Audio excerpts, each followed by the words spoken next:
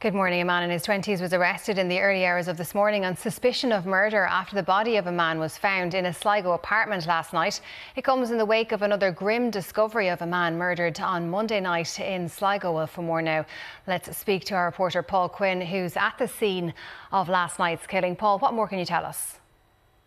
Yeah, good morning, Anne. Well, Gardaí were called here to this property on Coniston Road in Sligo town just after 10:30 last night. They found a man in his late 50s with what they say were significant injuries. Now, this morning the scene remains sealed off and they're waiting for members of the Technical Bureau to arrive to carry out a forensic examination. The man's body remains at the scene and a post-mortem examination will be carried out.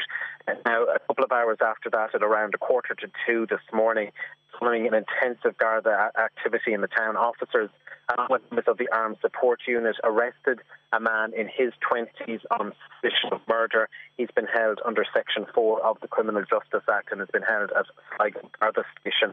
Of course, this comes just a number of days after the discovery of another man's body in Sligo, and last night Gardaí launched a murder inquiry into the death of 41-year-old Aidan Moffat, who was originally from Roscommon but had been living and working in Sligo for a number of years now.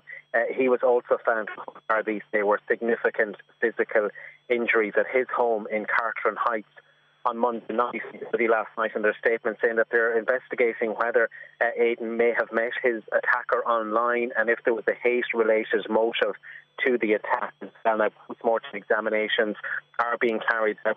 They are still appealing for any witnesses, anyone with any information to come forward here at Sligo Garda Station or the Garda confidential line or any Garda station indeed. But as I say, a man in his 20s has been arrested on suspicion of murder. He's been held in Sligo this morning.